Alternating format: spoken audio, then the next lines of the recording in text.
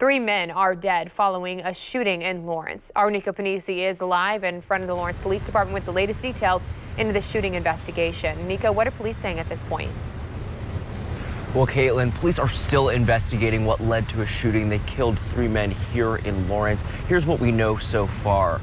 Police say that just before 9 p.m. Sunday night, officers arrived at the 4200 block of North Post Road on a report of people shot.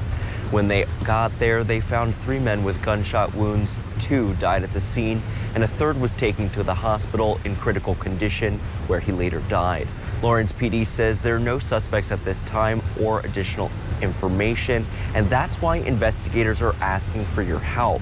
Anyone who knows anything about this shooting is asked to call the police department or Crime Stoppers to leave an anonymous tip, and that number is 317-262-TIPS. And Lawrence PD says that this is an ongoing investigation. As we learn more details from police, we'll continue to update you on air and on web with the latest. Reporting live in Lawrence this morning, Nico Panisi, WRTV.